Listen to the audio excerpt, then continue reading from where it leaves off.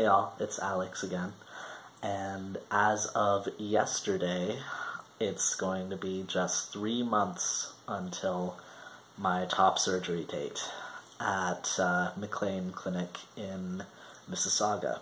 So that's going to be on January 4th, and I'm so excited. I can't wait to stop wearing binders every day and stop just worrying about stupid things like, oh, I worked all day, so that's an 8-hour day in a binder. I guess I can't go out tonight because then I'll hurt myself, and then tomorrow will be hell.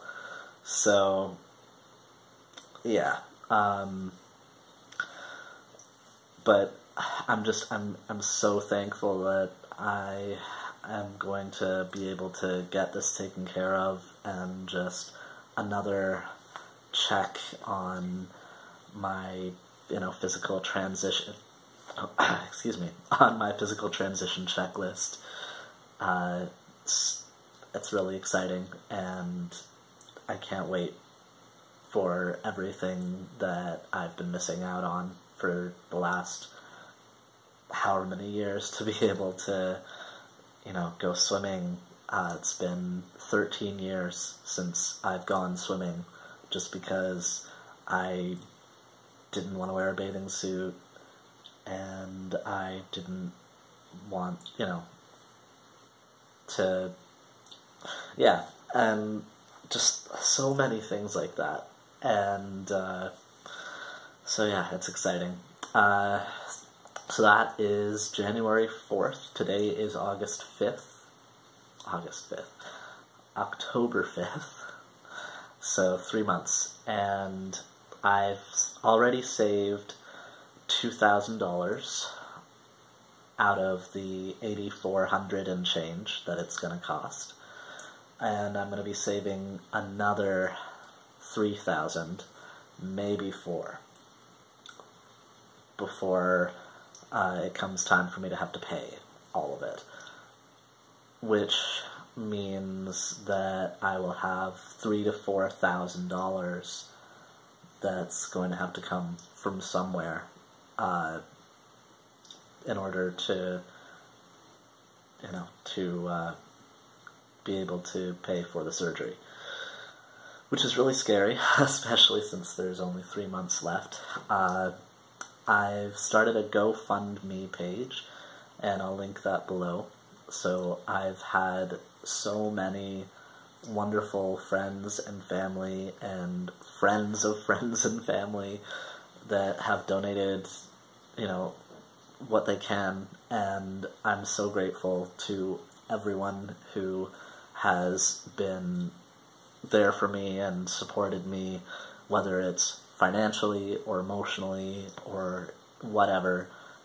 Just you being part of my life and, caring about what I'm going through is huge, and I really appreciate it.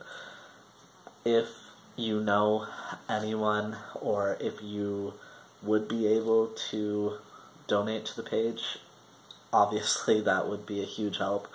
But if not, if you could just share it and get the story out there, then again, that would help too. And so in addition to the GoFundMe page and my personal savings, my husband's cousin, Sarah, has agreed to help me do a bit of a fundraiser event in Oshawa, where she has a lot of connections. And her friend, and a close friend of mine too, Erin, has agreed to help by holding a passion party, and she's a passion party consultant. I'm not sure on the exact terminology, I'm sorry if I said that wrong, but she's going to, be there with some products and have her presentation, and hopefully that'll attract some people too. So that's going to be toward the end of October, so I'm hoping that that will help as well. And if not, if I'm not able to raise the funds through my personal savings and through fundraising, then I'm probably going to have to get a weekend job just for the time being. I'm trying to hold off on that because my time is already eaten up by my busy work schedule and by taking care of my 6-year-old daughter and spending time with family and friends. But, you know, you have to do what you have to do. So I'm willing to do whatever it takes to make this happen. I'm not waiting another year or 2 years for the surgery that I need. It's causing a lot of health problems for me to be binding every day. I actually had my breathing tested early this year and was told that I have the breathing of a 57-year-old man, which I'm not ready for that. So, yeah, anyway, thank you for anyone who has helped in any way and who's been there for me through this. And if you're able to share the GoFundMe page, that is an enormous help as well.